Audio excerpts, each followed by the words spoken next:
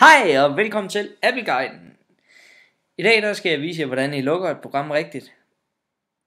Hvis I kommer fra en Windows-verden, så er I nok vant til at bare trykke på det røde kryds, og så er programmet lukket. Når I arbejder på en Mac, så er det 9 ud af 10 gange ensbetydende med, at programmet det stadigvæk er kørende, og det ligger hernede i bunden. Den prik, der er under her, den betyder, at programmet stadigvæk kører. Så for at lukke sådan et rigtigt, så kan I gå op i Safari, eller hvis I havde iTunes åben, så står der iTunes. Så går I ned og trykker slut. I kan også vælge at trykke Command Q.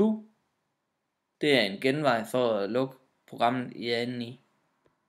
Så vi kan lige prøve at holde Command ned, og vi kan prøve at trykke på Q. Så bliver programmet lukket rigtigt, og det står ikke længere og bruger megabytes.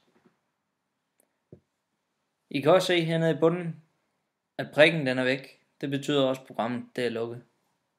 Så det var, hvad jeg havde for i dag. Hvis I har nogle spørgsmål, eller I synes videoen har været fed, så smid enten en kommentar i feltet, eller del videoen med jeres venner. Vi ses næste gang. Hej hej.